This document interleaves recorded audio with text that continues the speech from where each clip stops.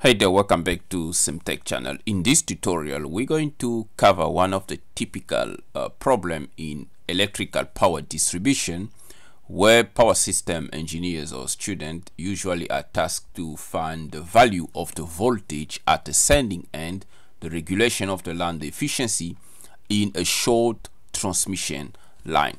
Now, a while back, I did a series of tutorial where we discussed the steady state operation and drew a phasor diagram for a short transmission line with either inductive, resistive, and capacitive load. I really recommend that you watch those tutorials if you want to understand how a short transmission line basically operates. So without any further ado, let's get started and determine the value of the voltage at the sending end for this transmission line.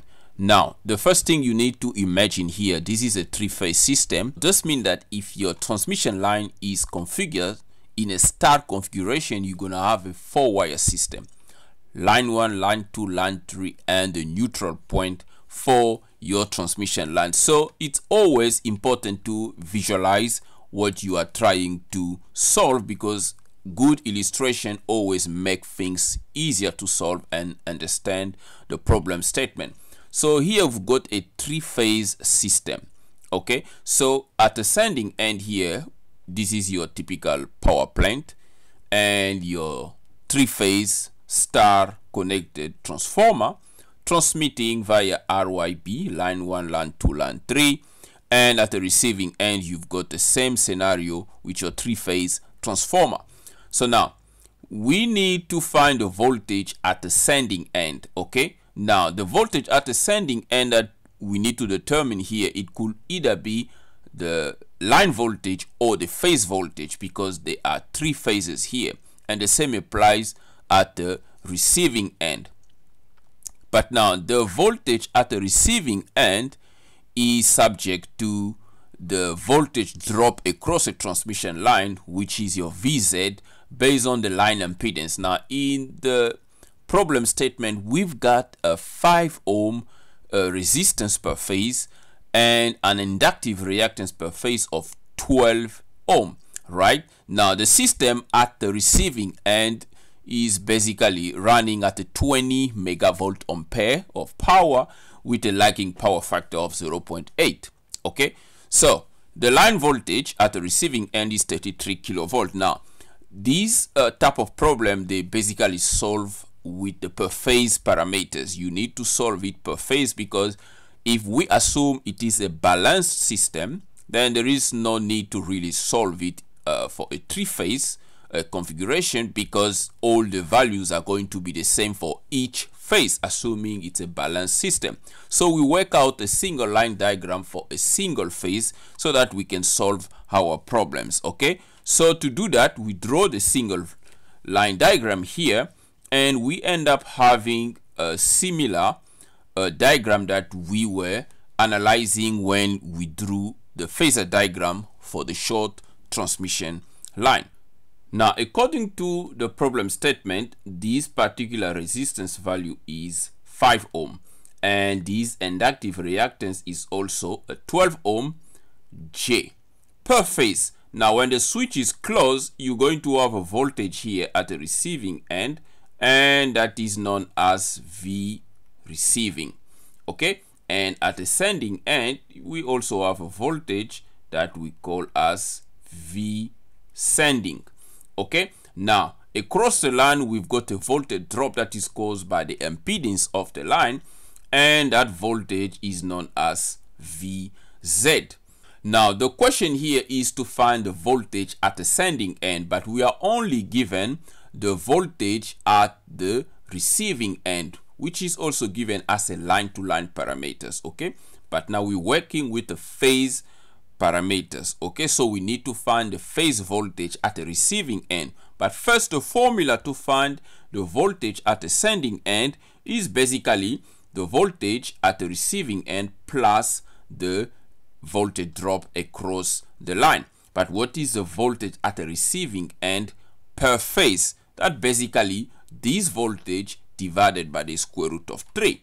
It's as simple as that. So we find a value of 19.05 kilovolt per phase. So basically each one of these phase here is carrying a voltage potential of 19.052 kilovolt. Now the next stage is now to basically calculate Vz. Since we now know what is the V received per phase, if we find Vz, we will know what the voltage at the sending end is. So how do we calculate Vz? Now this is very simple.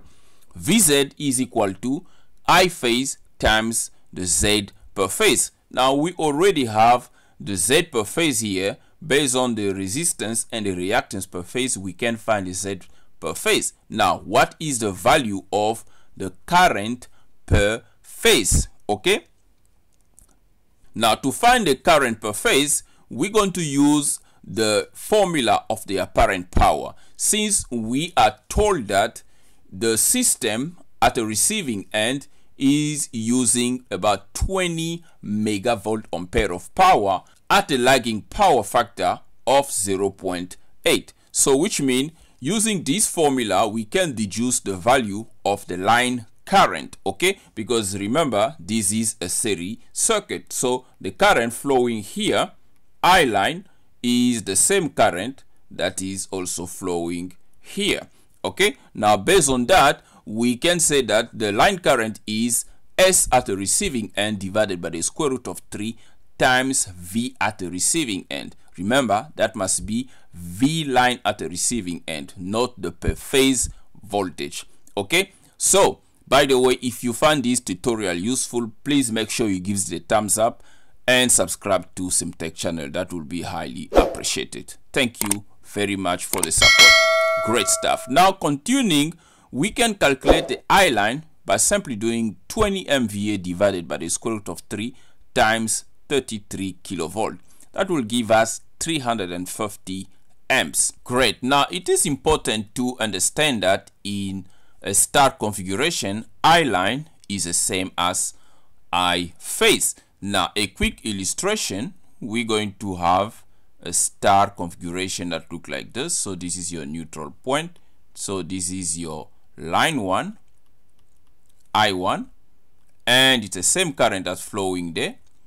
And here we're going to have I2, and it is the same current that's also flowing there.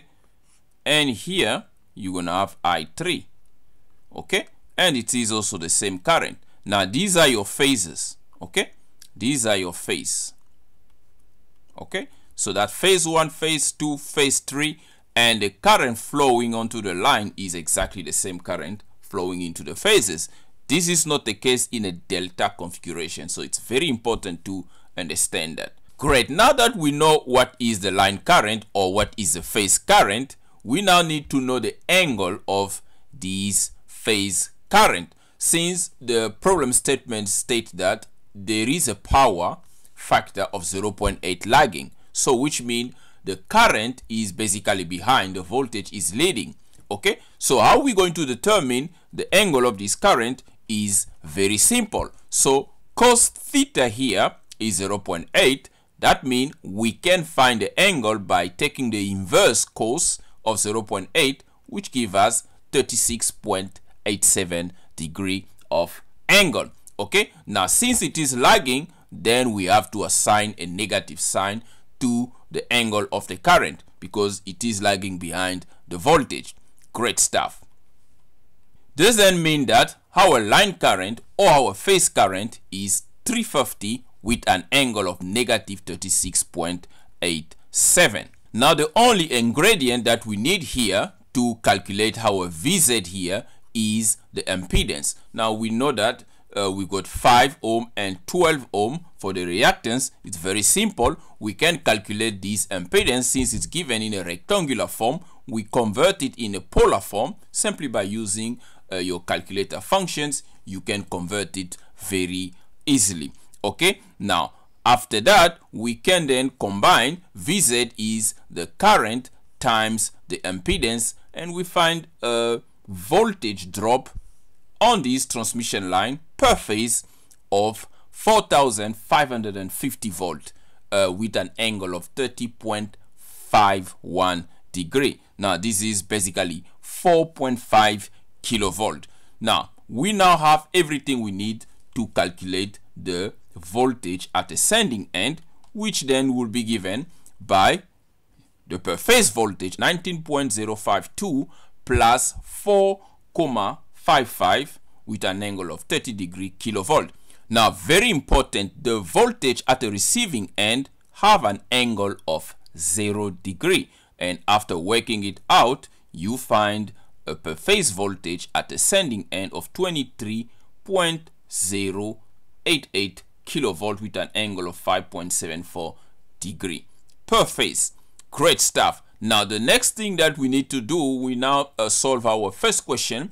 We move to the second question, the line regulation. Now this is very important, because if your line regulation is bad, that means you need to fix your system. Okay, the line regulation basically determine how consistent your voltage is at a receiving end, which means you need a smaller percentage line regulation, okay, so that you can actually be satisfied. But now to calculate the line regulation, you have to use the line voltage. Okay, now we already have the voltage at the receiving end line given to us there. Now we just need to convert the voltage at the sending end per phase to a line parameters. That basically just mean by multiplying it to a square root of 3, then we're going to have 39.98 kilovolt, basically 40 kilovolt line to line at the sending end. So that basically mean if you measure here across these line 1 and line 2, you're going to get about 40 kilovolt in this current configuration. Okay, that means number 2, the line regulation is V sending line minus V receiving line divided by the V receiving line, and that basically means 39.98 minus 33. So we have a line regulation of 21.1%. okay, now this is a percentage value, so you have to multiply it by 100, which we did not specify in the formula. Great stuff. Now the last question in our problem here is the efficiency of the line. Now this is very simple. As we all know, efficiency is by just dividing the receiving power by the sending power. Okay, so that means P receive divided by P sending. That will give us our efficiency, and we must use line parameter to do that. So we got the square root of 3 times 33 kilovolt times the current, the magnitude of the current here, 350 times the power factor, which is 0.8. okay, so that is what we have at the receiving end. Now what is the power at the sending end? The power at the sending end is a square root of 3 times the 39.98 kilovolt times the magnitude of the same current, because remember the current here is the same current that you see at the receiving end. Okay, then the angle, very important here. Okay, so you have to subtract the angle that you get from the sending end voltage that you calculated, this angle here per phase. You must subtract the angle of the current, okay, because that's the current at the receiving end, because the angle of that current is determined by the power factor at the receiving end. So you subtract that, that will basically give you a different power factor at the sending end, and that will determine your power at the sending end, and this will basically be 16 megawatt at the receiving end divided by 17.84 megawatt at the sending end. So you can see that we've got some power that is dropped across the line. So your efficiency of the line is 89.69%. Now this is a very typical problem. This is a very simple example. There are ways in which certain question can be framed and asked, where if you understand how all these parameters interact with each other based on the phasor diagram, you will get it. But if you do not grasp that properly, you will find it very difficult to solve some of the question if they frame it differently.